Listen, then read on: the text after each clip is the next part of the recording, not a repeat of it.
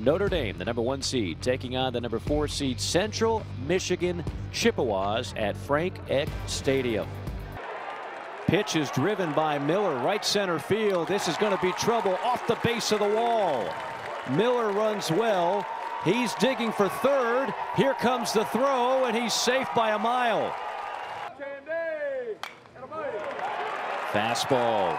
Slow roller to shortstop, and this will plate the first run of the game. Two-strike approach. I think he'd be a lot better off, and that ball is drives one hammered. high and deep to right center field, and the slump is no longer. Cavadis belts one.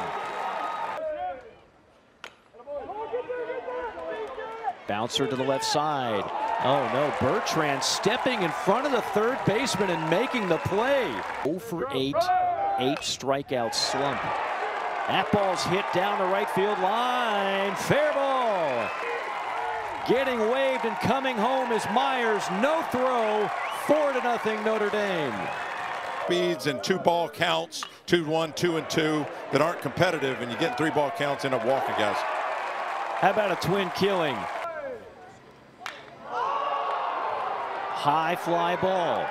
Deep center field. Back, way back, and gone again.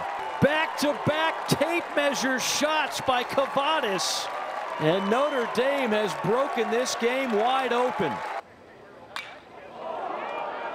That ball is rocked to right field. That ball's got a chance, and it's gone. LaManna with a home run.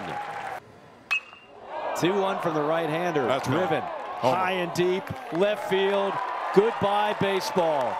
Notre Dame throttling balls.